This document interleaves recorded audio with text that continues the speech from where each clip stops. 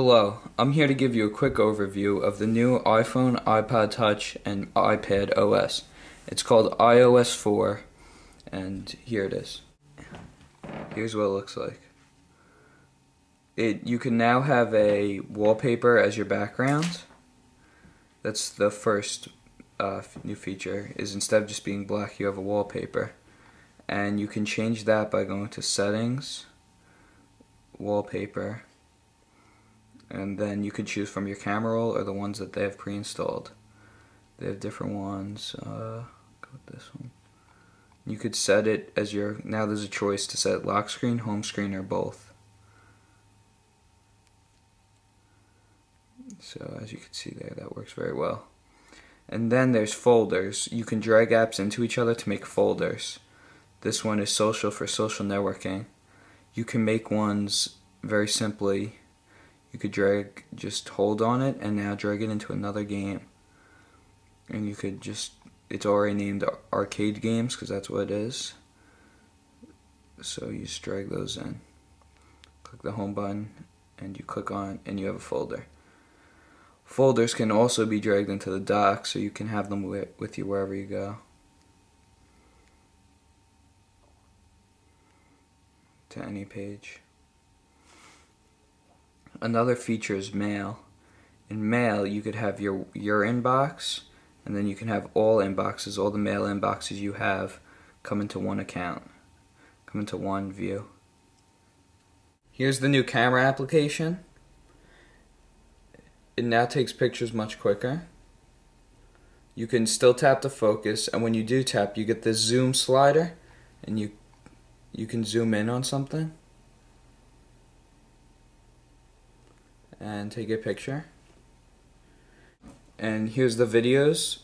As you're taking a video, you can tap to focus on different things. Also, you can't zoom at the moment. That might be available in the iPhone 4. It might just be restricted for the iPhone 3GS. But you can tap to focus as you're recording a video. Another new feature is you can create playlists right from the iPod application, which you couldn't do previously. You go to the top and you click Add Playlist and you name it.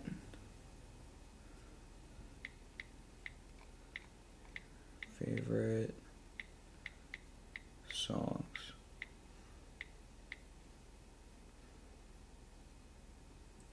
And you can add whatever songs you have in your library by clicking on them. And then you just click Done. And here's that playlist I just created. There is now also places in photos, like there is in iPhoto on the Mac. You click on it and it puts a red thing of where you took that photo. You can zoom in and you could click on it and then it shows you how many photos, and you can click the arrow to see.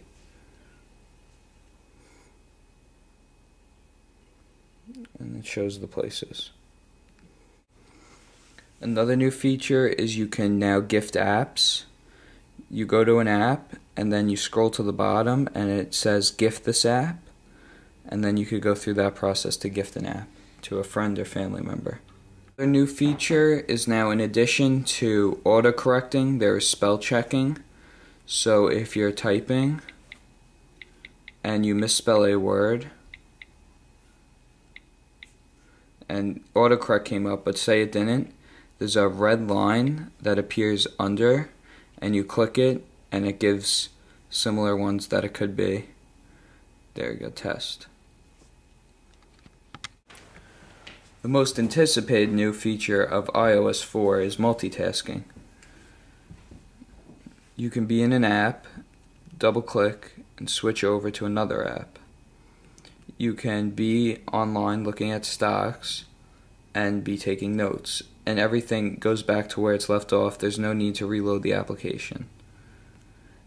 Now, this doesn't work that great right now because not all of the third-party apps have built it into their software yet, but when they do, you'll be able to be in the middle of a game, double click, switch over to another app, you'll be able to take a call. You'll also be able to receive Skype calls when not in the app, and you'll be able to answer them while Skype is running in the background.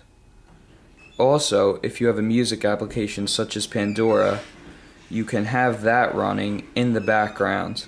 Currently, that is not working because Pandora hasn't built it in yet.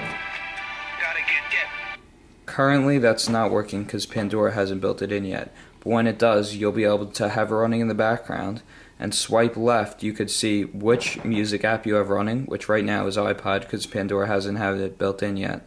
You can click play and pause for the songs, and you could go to the next song and pause it. There's also a screen rotation lock. So when you're texting, you don't want the screen turning, whatever it may be, you can lock the rotation. It shows up here like it does on the iPad. And you can lock and unlock it by simply swiping left and clicking on it. If you would like to quit an app while in multitasking, all you have to do is hold down on it, and there's a little delete arrow. This doesn't delete the app from your iPhone, it just quits the app, and you can quit through them. This iOS 4 software will work fully on iPhone 3GS. It will be limited on iPhone 3G, and it will not run at all on the first iPhone model. There is also support for wireless keyboards to use a wireless keyboard with it. I will be demoing this in another video.